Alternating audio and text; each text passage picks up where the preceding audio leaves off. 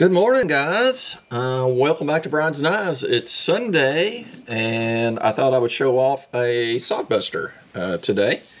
Got my morning coffee and one of my favorite coffee mugs going on. Already made some breakfast muffins for our Sunday school class for our potluck this morning. And thought I would jump in here and show off this sodbuster while waiting on the wife to get ready. So here we go. Let me get this out of the way here. And as you can tell, this guy is an Imperial. Looks an awful lot like the case sodbuster that we know, but made by Imperial. And see a little bit about the tang stamp there. And got the good old carbon steel blade on it, like you would expect. And there's the tang stamp on the reverse side.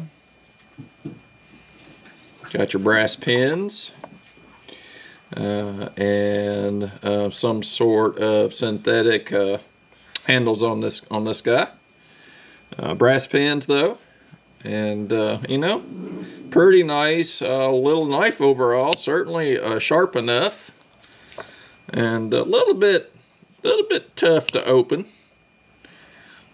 Could be a little smoother if you were a picky sort of knife collector. There's none of you guys out there, I know.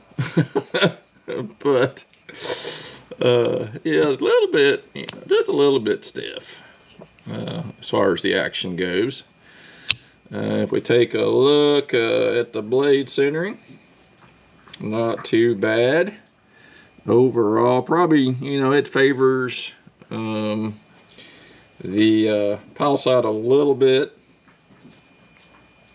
but better than my last case sodbuster I bought. So hey, there's that. But for a relatively inexpensive knife, these seem pretty great. Haven't had the opportunity to carry this one yet. Just got my hands on it here recently. But yeah, certainly nice little knife, quite capable of handling a lot of chores around the house or around the farm.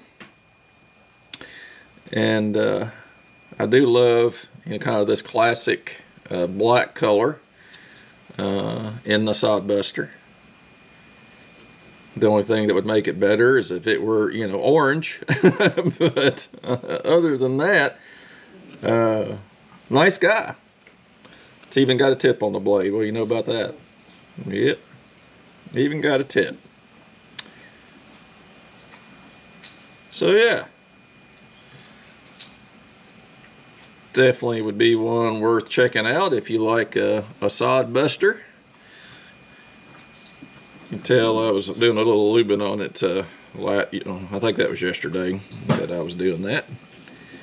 So anyway, great knife. What about you guys? Have you used an Imperial before? What did you think about them? Leave me a comment. Let me know. And as always, if you haven't, hit that like button. Subscribe to the channel. Let me know what's going on. Love to hear from all the subscribers and really appreciate each and every one of you. And hope you have a great Sunday today. It's a little cool in Kentucky. Had to get the hoodie back out this morning when I was outside with the dogs. And so yesterday was pretty nice. It got decently warm yesterday. Sun was out. I think today is going to be a little bit on the chilly side. But we'll see how it all pans out. All right, guys, that's it from here. You have a great Sunday. God bless you, and thanks for tuning in.